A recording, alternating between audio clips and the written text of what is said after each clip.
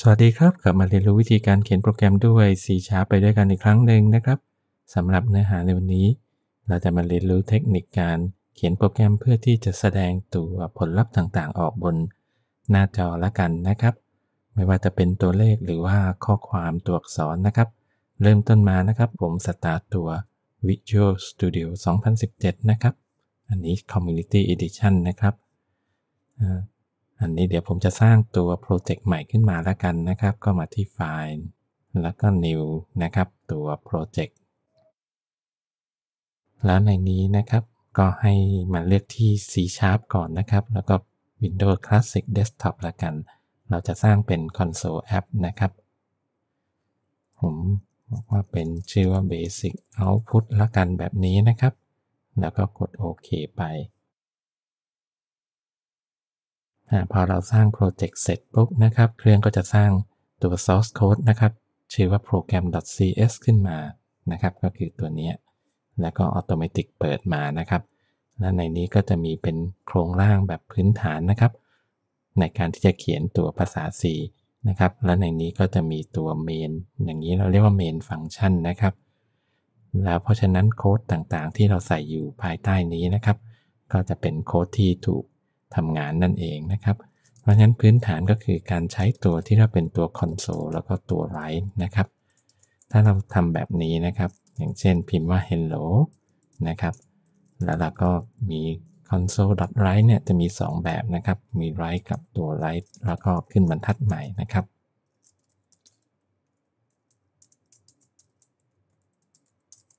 อันนี้เดี๋ยวผมทำให้ดูสัก3บรรทัดแล้วกันมาดูนะครับพื้นฐานนะครับตัวพวก write พวกนี้นะครับคือแต่ละคำสั่งนะครับจะปิดท้ายด้วยเซมิโคลอนให้คิดซะว่าเหมือนกับถ้าเป็นรูปประโยคภาษาอังกฤษนะครับแต่ละประโยคนะครับของภาษาอังกฤษก็จะจบด้วยตัว full stop แต่ของภาษา C นะครับจะจบด้วยตัวเซมิโคลอนนะครับอันนี้จะเป็นตัวบอกให้ตัวแปลงภาษาทราบว่าอันนี้คือเป็นการจบคำสั่งนั่นเองดูนะครับตรงนี้แล้ววิธีการรันนะครับก็คือการที่จะแปลงตัวโค้ดที่อยู่ในรูปของภาษา C ไปให้อยู่ในรูปที่ภาษาของเครื่องคอมพิวเตอร์ที่จะเข้าใจนะครับเราจะเรียกว่าเป็นการ build นะครับหรือว่าจะเรียกว่า compile and run ก็ได้นะครับเอาภาษาง่ายๆเนี่ยเราก็มากดตรง start ตรงนี้ก็คือจะเป็นการ compile code เพื่อดูว่ามีข้อผิดพลาดหรือเปล่าถ้าไม่มีข้อผิดพลาดก็สั่งทำงานโปรแกรมโดยที่ตรงนี้นะครับเดี๋ยวเขียนอย่างนี้ไว้ก่อนดีกว่า Console.read key ไว้ด้วยนะครับเพื่อที่ว่าพอเรารันโปรแกรมนี้นะครับเครื่องจะได้หยุดหน้าจอนะครับของตัว command prompt ไว้นะครับไม่ใช่ว่าปิดไปเลยนะครับคือถ้าเราไม่มีบรรทัดที่16พอเรารันเสร็จปุ๊บเครื่องก็จะปิดหน้าจอนี้ไปนะฮะอันนี้รันดูนะครับอันนี้เป็นผลลัพธ์นะครับเดี๋ยวมาเทียบกับตัวโค้ดดูนะครับในโค้ดของเราเขียนนะครับว่าให้พิมพ์คำว่า hello เห็นไหมครับเราก็จะมีคำว่า hello อันนี้แต่พอ hello เสร็จปุ๊บเราไม่ได้บอกว่า hello เราขึ้นบรรทัดใหม่เพราะฉะนั้นบรรทัดที่14นะครับเรามีพิมพ์คำว่า world เนี่ยคำว่า world ก็จะอยู่บรรทัดเดียวกับ hello นะครับเป็นแบบนี้แต่ตรงบรรทัดที่เราพิมพ์คำว่า world นะครับเราบอกว่า write line ตรงนี้นะครับจะหมายถึงว่าพอ world พิมพ์เสร็จปุ๊บมันจะมีการขึ้นบรรทัดใหม่เพราะฉะนั้นเราจะเห็นว่าคำว่า how are you นะครับจะมาอยู่อีกบรรทัดหนึ่งพอเราพิมพ์ how are you เสร็จปุ๊บตรงนี้ write line นะครับก็คือขึ้นบรรทัดใหม่แล้วก็ตัว read key ก็คือให้เครื่องหยุดรอรับค่าจากคีย์บอร์ดนะครับอย่างเช่นอันนี้ผมกด space bar แล้วกันนะการนี้ก็จะหยุดการทำงานของโปรแกรมนั่นเองนะครับขั้นนี้นะครับมาดูถ้าเราต้องการที่จะพิมพ์พวกตัวเลขนะครับอันนี้มาดูเทคนิคการใช้งานของตัว Visual Studio นิดหนึ่งแล้วกันนะครับคือตัว Console.WriteLine เนี่ยเป็นคำสั่งที่เราจะใช้บ่อยมากนะครับเพราะฉะนั้นเนี่ยเราสามารถพิมพ์แบบย่อๆได้ก็คือพิมพ์ CW เข้าไปนะฮะตัว CW เนี่ยเราจะเรียกว่าเป็นโค้ด snippet นะครับว่ามันจะแปลงออกมาเป็นตัวคำสั่ง WriteLine ให้นะครับแล้วเครื่องก็จะบอกว่าเนี่ยเทคนิคการใช้ก็คือพอพิมพ์ CW เสร็จปุ๊บให้กดแท็บเนี่ย2 ครั้งนะครับเพื่อใส่ตัว snippet คือพูดง่ายๆมันก็คือตัว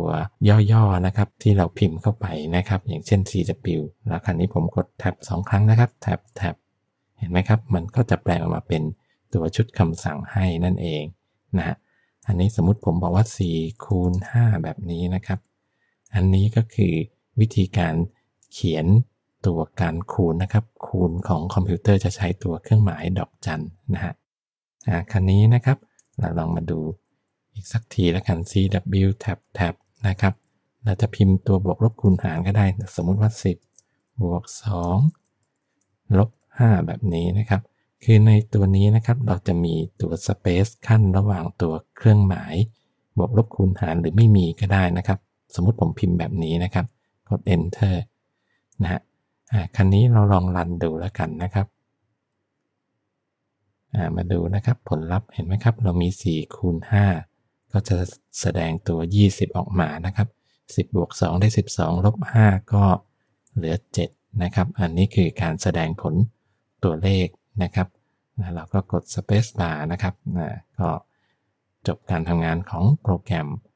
คันนี้นะครับเราสามารถที่จะแสดง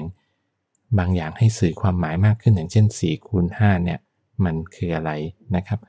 เราก็สามารถพิมพ์ CW tab นะครับบอกว่าสมมุติว่าอันนี้คือพื้นที่แล้วกันนะครับของสี่เหลี่ยมผืนผ้าผมบอกว่าเป็น area เท่ากับแล้วผมบอกว่าบวกด้วย4คูณ5ลองดูแบบนี้ดูนะครับแล้วตรงนี้เนี่ยเดี๋ยวผมจะทำสิ่งที่เรียกว่าการคอมเมนต์แล้วกันนะครับคอมเมนต์นะครับก็คือถ้าเราใส่เครื่องหมายแบบนี้นะครับตัว forward slash นะครับ2อันติดกันนะครับตัวนี้จะหมายถึงว่าตัวเรากำลังสร้างสิ่งที่เรียกว่าคอมเมนต์นะครับตัวคอมเมนต์ก็คือหมายถึง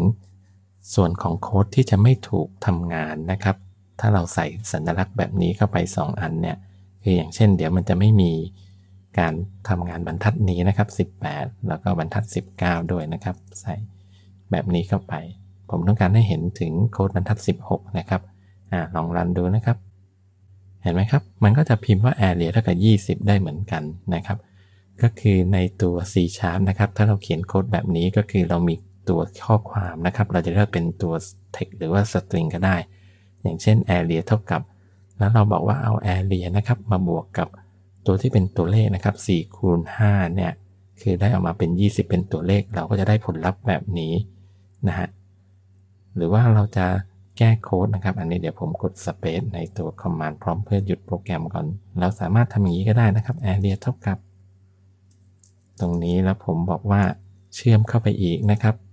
พอ4คูณ5ได้20แล้วก็มี Space อันหนึ่งนะครับแล้วผมบอกว่าตรงนี้เป็นแบบ Square Meter แบบนี้นะครับตารางเมตรแบบนี้ก็ได้นะครับดูนะฮะแล้วก็สั่งรันเห็นไหมครับคราวนี้ผมก็จะได้ผลลัพธ์นะครับว่าเป็นการเชื่อมต่อของตัว string area เท่ากับ20แล้วก็มีตารางเมตรคราวนี้มาดูปัญหาที่เราพบบ่อยๆกันนะครับก็คืออย่างเช่นอันนี้นะครับสมมติว่าผมลืมปิดโปรแกรมแล้วผมพยายามที่จะกลับมาแก้โค้ดตัวนี้นะครับอย่างเช่นจะเพิ่มบรรทัดเข้าไปแถวนี้กด enter นะครับเครื่องจะบอกว่าตรงนี้นะครับการเปลี่ยนแปลงทำไม่ได้ขณะที่ยังมีโค้ดทำงานอยู่นะครับโค้ดตัวที่ว่าก็คือตัวโปรแกรมอันนี้นั่นเองนะครับเราทำได้2แบบนะครับอย่างเช่นอันนี้ใน Logic ก็คือถ้าเรากด Space Bar หรือตัวอักษรใดก็ตามนะครับมันจะปิดตัวนี้ถือว่าสิ้นสุดการทำงานหรือว่าเราจะมากดตรงนี้ก็ได้นะครับ Close ตรงนี้ก็ได้เหมือนกันนะครับผม Close ตรงนี้ไปคราวนี้เราสามารถที่จะกลับมาแก้โค้ดตรงนี้ได้แล้วนะครับกด Enter ไปจะพิมพ์อะไรเข้าไปก็ได้ตรงนี้นะฮะคราวนี้มาดูนะครับถ้าเราพิมพ์ Console.WriteLine เฉยๆแบบนี้นะครับมันก็คือการขึ้นบรรทัดใหม่โดยไม่แสดงข้อความอะไรนั่นเองนะครับดูนะครับถ้าผมสั่งรันตรงนี้เห็นไหมครับเราจะมีพวก Hello World How are you พอจบ How are you ก็จะมีขึ้นบรรทัดใหม่แล้วค่อยมาพิมพ์ตัว area อันนี้นะครับแล้วครับสำหรับตัวอย่างวิธีการที่จะแสดงตัวข้อความนะครับออกมาบนหน้าจอหรือว่าคอนโซลในวันนี้ก็ขอจบลงเพียงเท่านี้ขอบคุณสำหรับการติดตามรับชมสวัสดีครับ